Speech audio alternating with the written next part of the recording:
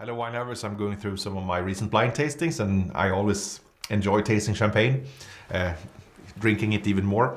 This is Taittinger Brut Millésimé 2013 and just hit the market, so it's one of the first 2013s I'm tasting.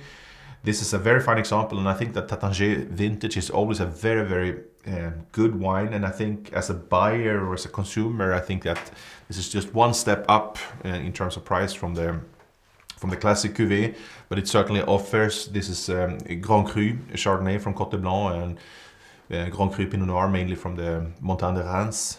So always Taittinger's vintage is an equal blend between the Chardonnay and the Pinot Noir.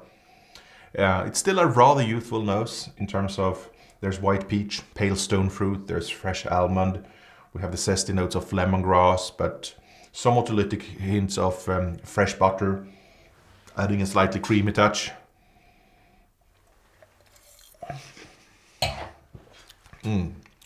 Very fresh bite on the palate. At the same time, this is balanced by this creamy unctuousness with being nicely firm and nicely opulent at the same time.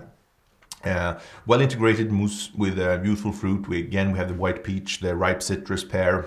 There's a slight toastiness, and in this case it's not coming from oak, it's just rather the reductive aging on the lees that gives us these roasted nuts. So still starting to display complexity. Lovely freshness, integrated creaminess, and certainly drinking well already today.